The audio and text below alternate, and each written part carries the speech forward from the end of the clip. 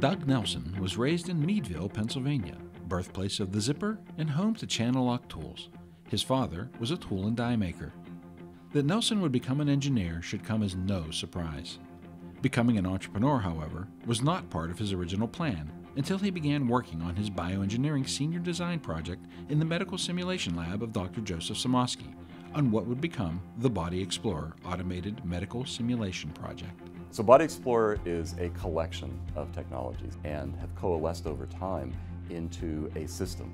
I started working on all of these individual projects and we decided collectively that that would be a great opportunity for starting my dissertation work in bioengineering, is to combine all of these projects into one platform.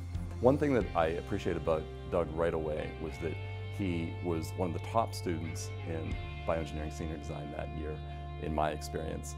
And he was also someone that had a really passionate interest in what he was doing.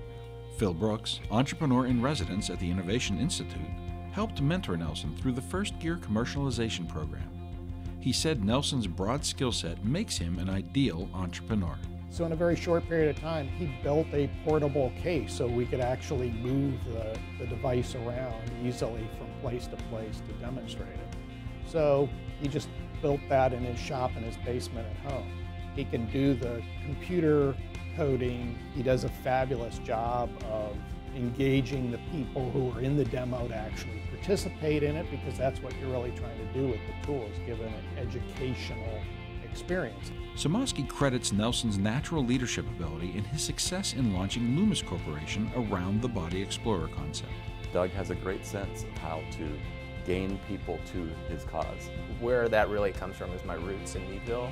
My father was in tool and die, and I got the opportunity to work in manufacturing.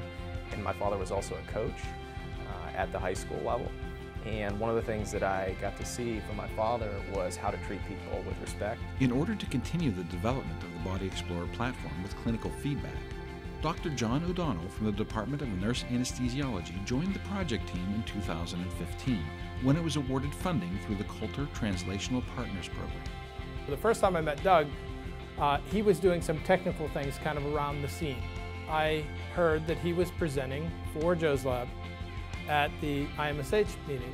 Essentially, I was stalking Doug at the meeting to see exactly who this guy was and how he had the chops to present at the big international simulation meeting, and I was blown away by his ability. Nelson said his mission is not only to make Loomis Corporation a financial success, but to improve medical education.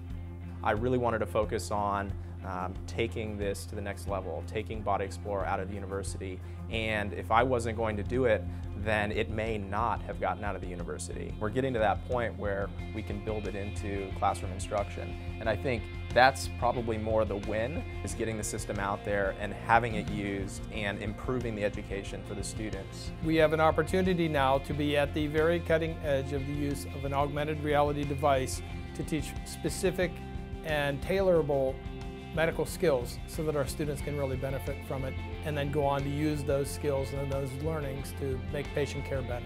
Nelson said he is pleased to be part of a growing culture of innovation and entrepreneurship at Pitt. Speaking about culture, that I've really noticed in my time here at Pitt, straight from undergraduate into my doctoral program, was this change in innovation and entrepreneurship culture at the university.